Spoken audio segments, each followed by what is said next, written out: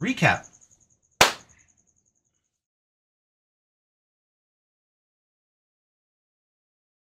So let's see. I'm really burnt out about the apartment thing because I'm just too stupid to understand how that hinge joint works.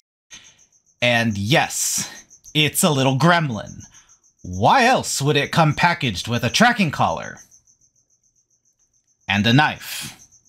For this one, I'm just gonna do the doors that I didn't really get around to doing last time. So I also want to figure out why, when I hit play, this door is open. We're just gonna give the front door a function. It may not function the way that I would like it to in my head, but at least it'll let us into the home.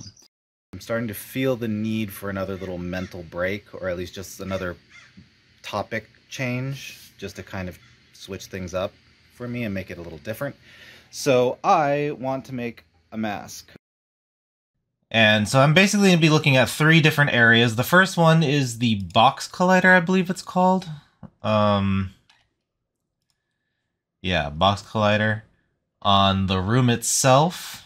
And then the second area is whether or not the floor is too low, or if this floor has anything to do with it. Okay, today we're going to just raw upload this. So let's and see if the door barrier thing is the same or if it's absolutely different. And as always, you can check out the full video in their complete context over here on the Tyler channel.